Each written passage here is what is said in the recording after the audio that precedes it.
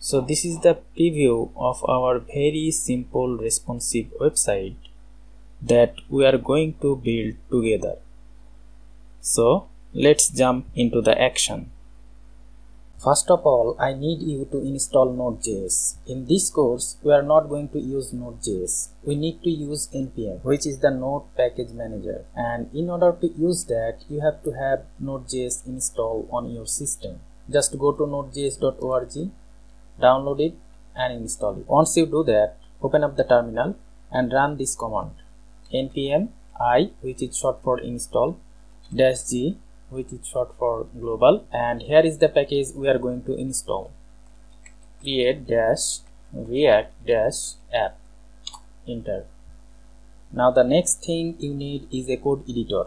I am going to use in this course is Visual Studio Code or VS Code, because it's a very lightweight and cross-platform editor. So if you don't have it, go to codevisualstudio.com, download it and install it. Here is the VS Code. We are going to install on extension that make it easier to build reactions in the VS Code. So open up the extension panel on the left and search for ES7. Here is the extension I am talking. Let's install it. Now click on View tab and open up the terminal from here, or you can press Ctrl backtick. I am going to change the directory cd desktop and let's type npx create-react-app blog-website.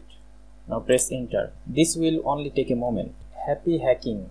That means we are ready to go. This is our folder we just created. Simply I am going to drag and drop this folder. Open up the terminal. We can run our application by running npm start. So this will launch our development server on port 3000. Alright, everything is working properly. Let's go back to VS Code and see what we have in its folder. So here we have 3 folders: Node modules, which is where we have all the third-party libraries as well as React itself. We never have to touch this. We have public folder and we have source folder. I want to go into app.js and this is the root app component, and everything you can see here is coming from this component. Now I am going to delete everything that's inside of this. I am going to delete this class name also. Inside it, for now, let's say ready to go. Now save the changes. Back in the browser, here is the text. Now back to our code. I am going to go ahead and clean up some things that we are not going to be using, just to make it a little bit easier. So I am going to delete app.css. Now press Ctrl and click on app.test.js, logo.svg, report web vitals.js, setup test.js. Now I am going to delete them. We also need to make some changes. For example, I am going to delete these lines. Let's go into our index.js. We don't need this line and also this line. Now save the changes. Also let's go into our app.js and save the changes. Alright, now I am going to create a component folder inside our source folder. So components, I will add a file called navbar.js. This will be the file which we used to actually create our navbar. Make sure you install this extension. Now type RAFCE. Press enter and it will automatically generate a functional component with the name of the file navbar. This is amazing because it reduces your development time and it just makes everything goes a lot faster. Now if I save it, nothing's going to happen because we just created the navbar component. We did not put it into our application. So let's go into our app.js. Now I am going to import navbar. So over here, import navbar from ./component/navbar. Let's get rid this one and let's type navbar self-closing tag. Save the changes. Back in the browser. Now you can see the navbar text. Here is a preview of the finished product of what we are going to build together. Let's jump into the action. So we just saw the finished product, but now it's time to build it together. So let's start from scratch. Let me look at the reference design and let's focus on this dark teal area up top first. Essentially, it contains our logo text in the left corner and then a few navigation links in the right corner. So let's write the HTML for that. Back to our code, let's go into navbar.js.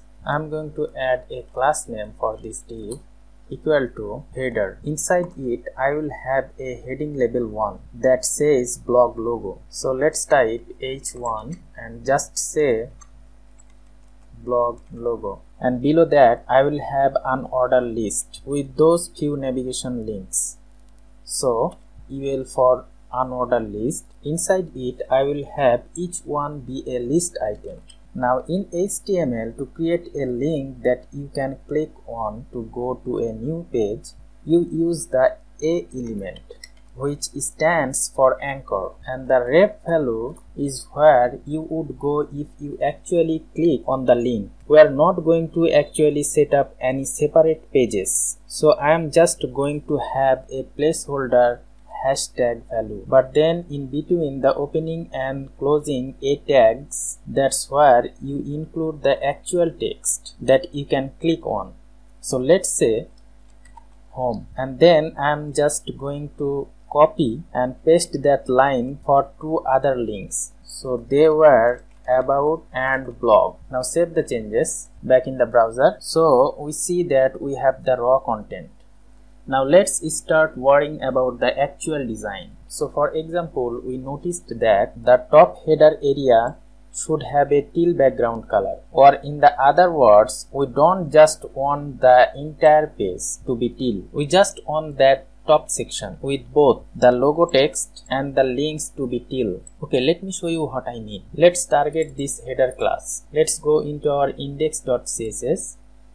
I'm going to delete everything. Now we just want to target that class of header. So to target a class, you begin with a dot and then the matching name. So dot header curly bracket. Let's say background color, let's say hash 008080. Now save the changes. If we take a look at the preview, notice the entire page is not the teal, but just short of this area that has both our logo and the navigation links. Now we are trying to make this content look like this. So first, let's make both our logo and navigation links white, so we can actually read them against this teal background. So within our CSS, within this header rule, we can just add a new line and say color colon white, or you can just say hashtag FFF. Now save the changes. So that changed the color of our header and the bullets, but the actual links are still blue. To change the color of a link, you need to target them specifically instead of targeting their parent. Okay, let me show you what I mean. Let's go into our navbar.js. Go ahead and give our unordered list a class name equal to nav. Now save the changes. Let's go into our index.css. Let's create a new rule and say dot nav space and then a curly bracket. In here, we are just saying that we want to select any A elements that live inside an elements with a class name of nav. Now inside this rule, we can just say color colon hash FFF. Now save the changes. Next, we don't want the links to be underlined. You can just say text decoration none. Okay, next let's remove the bullet icon. So to do that, I am going to create a new rule, say dot nav curly bracket. That's our overall unordered list element, and then just say list style none. Save the changes. If we look at the reference design, to sit on the same line as our logo element. So how can we make that happen? Well, remember we created a div with a class name of header, and both of those two elements live within that div. So check this out. Let's add a new declaration and let's say display flex. Now save it. This is what we wanted. The header and list are now sitting side by side.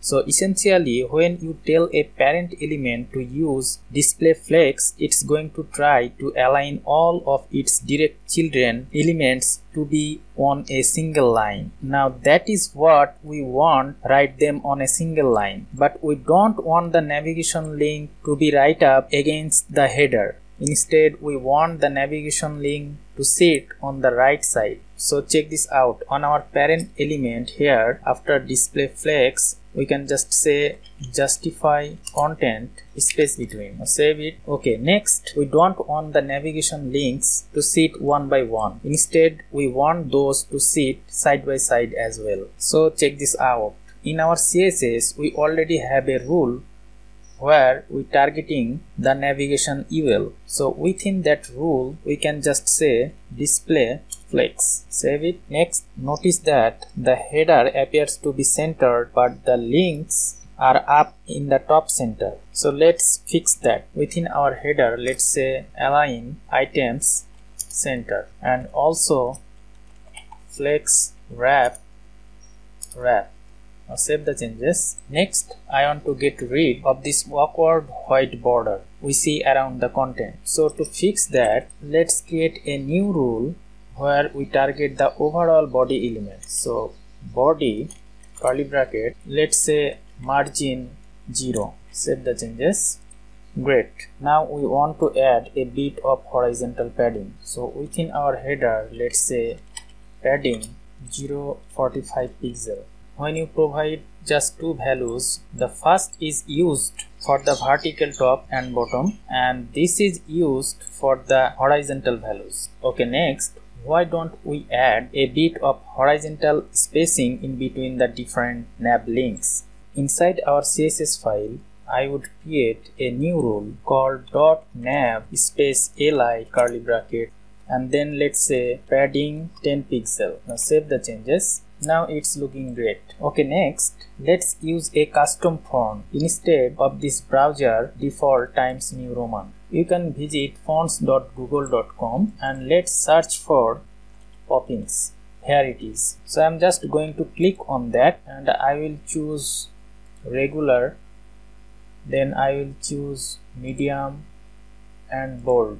Let's select import and I'm going to copy this URL and let's paste it over here. Again, let's copy this font family and paste it within our body. Now save the changes. Now I think that looks a lot better. Next, let's add a hover effect for when you mouse over one of these navigation links. So we already have a rule .nav space a, and below that let's make a new rule nav space a colon hover, and let's say color colon hashtag E5 F2 F2. Now save the changes. Let's test this out. Perfect. I think that looks nice. At this point our till header area is complete. Okay, let's look at the reference design, and now let's start working on this area. Notice that it uses a light teal background color. So what I am getting at is we are going to want a div element to store this headline, paragraph and this button link, right? And that way the overall div element can have this light teal background color. Let me show you what I have in mind. First of all, I am going to create a file inside our component folder. Let's create a hero.js file and type RAFCE, press enter, save the changes. Let's go into our app.js. I am going to import this hero component. So import hero from dot component slash hero. Below that navbar, I'm going to add hero component over here. Now save the changes. Back in the browser, you can see hero text. Let's go into our hero.js. I'm going to add a class name equal to hero. Inside that div, I'm going to have one more div, and that div is going to have a class name equal to hero-inner. Okay, now inside the div, let's have a heading level 1. So h1 and say welcome to our blog. Below that, let's have a paragraph. I'm going to copy this paragraph and paste it over here. Below that paragraph, let's have a link. So let's type a tag, and for the ref value, let's just say hashtag, and inside the opening and closing a tags, let's say learn more. Now save the changes. Okay, let's take a look at the preview. So there is the raw content. Now it's our job to turn this into this. So let's start with the teal background color. Let's write a new bit of CSS. So down at the bottom of my CSS, I will create a brand new rule and target. So dot hero curly bracket background color hashtag E5F2F2. Save the changes. You can see the background color. Okay, let's give this div a bit of vertical and horizontal padding. So padding 60 pixel on top and bottom and 25 pixel on left and right. Save the changes. Perfect. Below that, let's create a new rule hero-inner curly bracket, and this is where we can say width. Let's go with 760 pixel. Now save the changes. However, if you remember in the reference design, this content here should be horizontally centered within its parent container. Well, to achieve that, we can add display flex and justify content center. Now save the changes. That gives us exactly what we want. Okay, moving forward, let's begin styling this actual text content here. Let's start with the heading. So I will just add a new rule down at the very bottom. So I will begin by selecting our hero div and then h1 curly bracket. Let's say font weight normal, font size 4 rem, and finally margin 0. Save the changes. Let's focus on this paragraph. So I am going to create another rule hero space p curly bracket. Let's say font size 1.18 rem and line height 1.6. Now save the changes. Nice. So you can see there is a bit more spacing between each line. Okay, next let's focus on the learn more link. So let's go into our hero.js and give it a class name of button. Now save the changes. Let's go into our index.css. Let's create a brand new rule and target dot button curly bracket. Okay, instead of the text being blue, let's make it white. So color hashtag FFF. Save the changes. Let's remove the underline of the text. So text decoration none. Let's give it a background color hashtag 008080. Let's give it a bit of padding 12 pixel on top and bottom and 20 pixel on left and right. You can say font size 1.18 rem, border radius 8 pixel, and finally display inline block. Now save the changes. That's looking better. Okay, at this point we have completed this light teal area. Let's look at the reference design. Now we can focus on this area. So right away I noticed that it does not use any background color. Essentially it contains an image in the left side and the content in the right side. So what I am getting at is we are going to want a div element to store the image and the content. Okay, let me show you what I mean. So let's write the HTML for that. First, let's create a file inside our component. So I'm going to name it aboutus.js. Now type RAFCE and press enter. Save the changes. Let's go into our app.js. I'm going to import about us component. So import about us from dot component slash about us. Let's add the component over here, about us. Save the changes. Back in the browser, you can see about us text. Let's go into our about us.js file. Let's give it a class name equal to about us.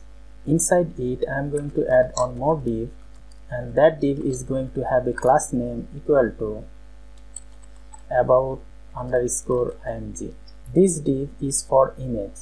Below that div, I am going to add on more div, and that div is going to have a class name equal to about_us_content, and this div is for content. Before we creating image tag, let's create an assets folder inside our source folder. Assets, I already added our image inside our assets folder. So let's import this image inside our about us component. So import about_img from /assets/ aboutus.jpg. Now save the changes. Let's have a image tag over here, self closing tag, and that image tag is going to have a source equal to about_img and a alt equal to about us. Now save the changes. You can see the image. Let's focus on our content. Okay, now inside of this div, let's have a heading level 1. So h1 and say about us. Below that, let's have a heading level 2. So h2 and let's say what we believe in. And below that, let's have a paragraph. I'm going to copy this paragraph and paste it over here. Below that paragraph, again I am going to add on more paragraph. I am going to copy this paragraph and paste it over here. Finally, we have the link. Let's go into our hero.js file. I am going to copy this a tag, and below that p tag I am going to paste over here. Now save the changes. Let's take a look at the preview. So there is the raw content. Now it's our job to turn this into this. Here you can see the width of this area and the width of this area are same. So what we can do, we can add an extra class named container. Now save the changes. Let's go into our index.css. Let's target that container, curly brackets. So give it a maximum width. So max width equal to 1200 pixel, margin 0 auto, and finally padding 60 pixel on top and bottom and 25 pixel on left and right. Now save the changes. Now let's worry about having them sit side by side. So I'm going to create a new rule dot about us display flex gap 45 pixel. Now save the changes. Great. Let's fix the image width and the content. So let's type about us underscore img curly bracket flex 1. Below that, let's type about us underscore content flex colon 1, and below that rule I'm going to add on more rule about us underscore image, then space image with 100%. Now save the changes. Let's go into our about us.js file. and let's change it about us underscore image. Now save the changes. Back in the browser, let's focus on this content area. So below that, I am going to create a new rule. Let's type dot about us space h1 curly bracket, color hash 088080, font size 3.5 rem, font weight normal, and finally margin 0. Now save the changes. Now let's focus on this text. So let's create a new rule dot about us space h2, font size 1.5 rem, font weight normal, and finally margin 0. Save the changes. Great. Let's focus on this paragraph. So let's add a new rule dot about us underscore content space p curly brackets, margin 0, padding 15 pixel on top and bottom and 0 pixel on left and right, line height 1.6, let's say color hashtag 333, and finally font size 14 pixel. Now save the changes. Now it's looking great. Let's look at the small devices like mobile or tablet. So let's right click and go to inspect, and let's click on toggle device toolbar over here. Now you can see we are on mobile device. So let's check this out, and here on our mobile device is not looking good. So let's fix this. To fix this, we can add media query. So let's check this out. Let's say media space screen and max dash width colon 980 pixel curly bracket dot about us curly bracket flex dash direction column. Now save the changes. Now it's looking great. Okay, at this point we have completed our about us section. So let's look at the reference design.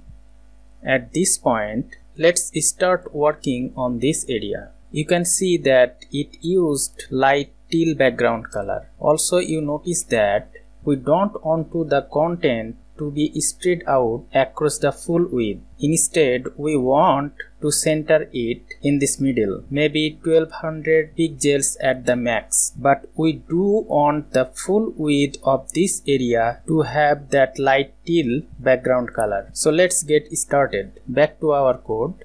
I am going to create a file inside our components folder. Let's name it blog.js. Now type RAFCE, press enter. Now save the changes. Let's go into our app.js file. Let's import our blog component. So import blog from dot slash components slash blog. Let's add blog component over here.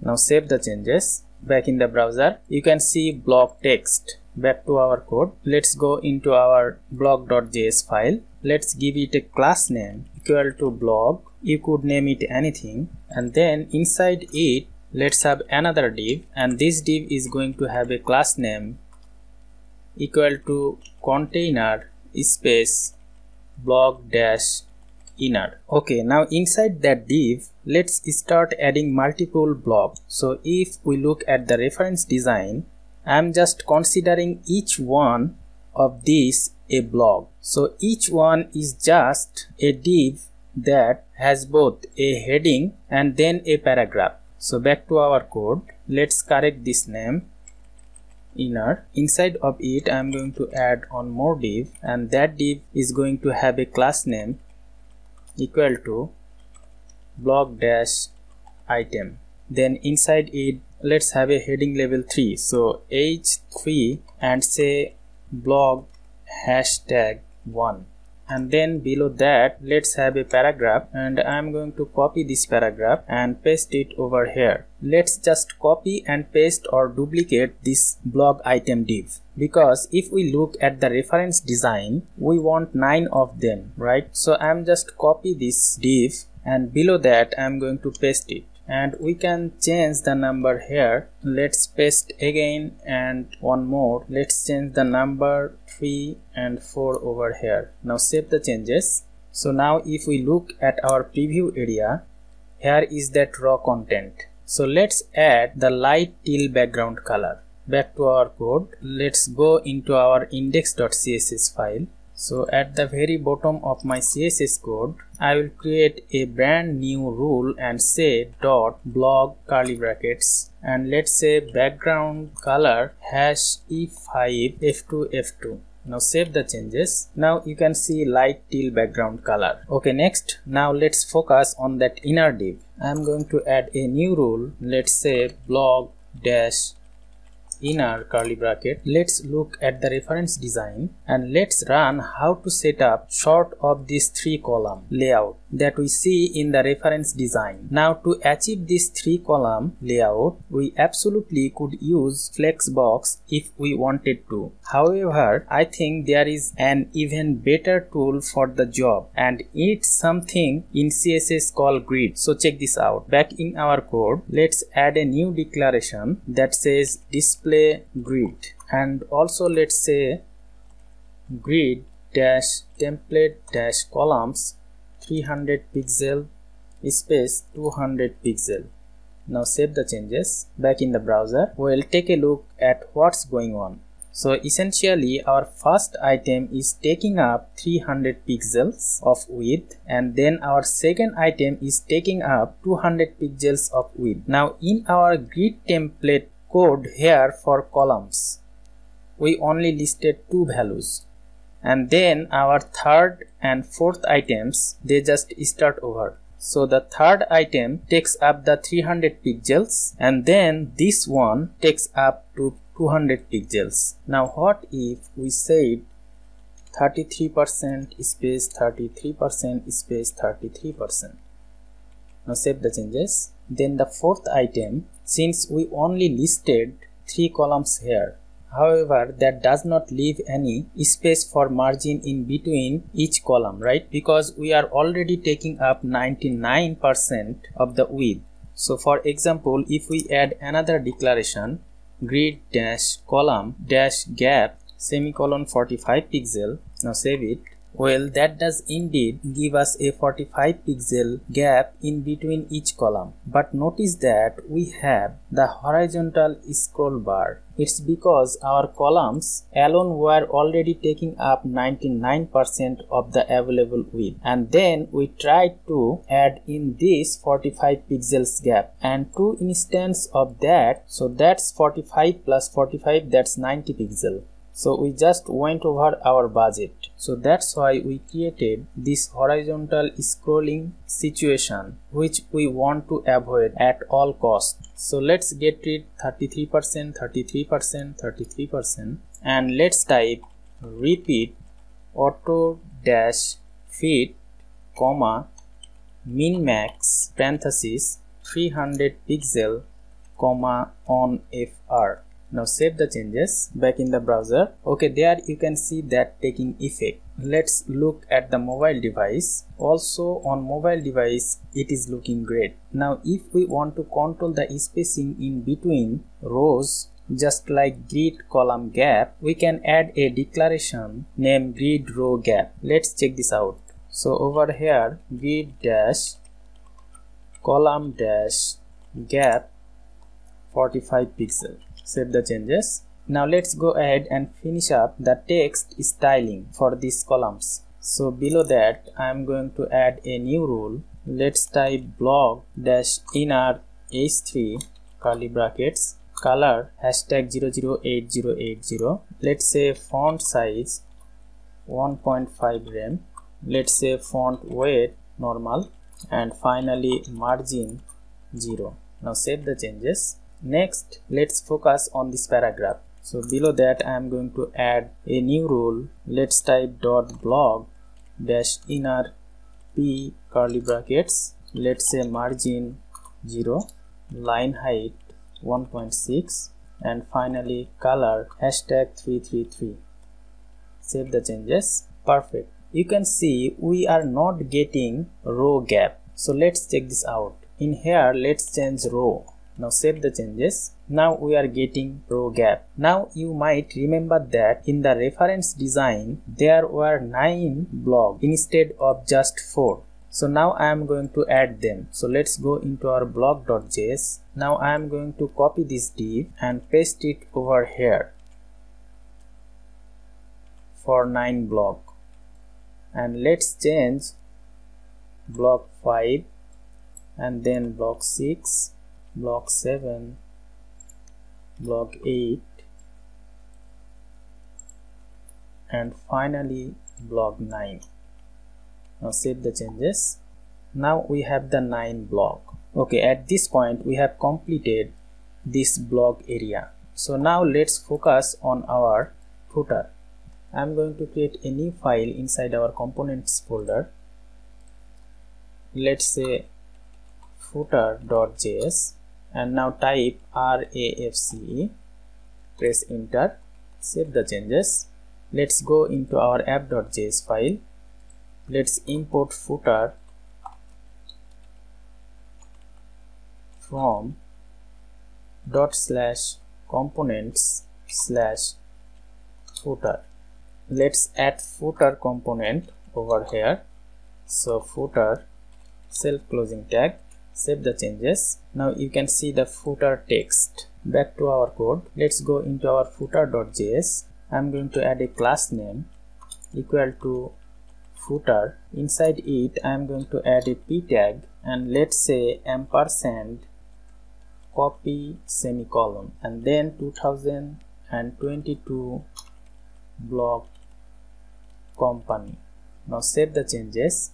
So there we see it down in the preview. Now let's style it a bit.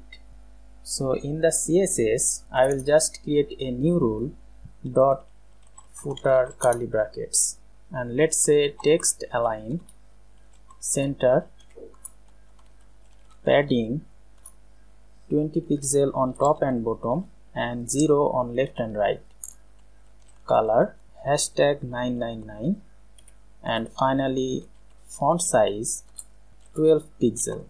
Now save the changes. At this point we successfully recreated our reference design. If you like this video, please like, comment and subscribe for the next video.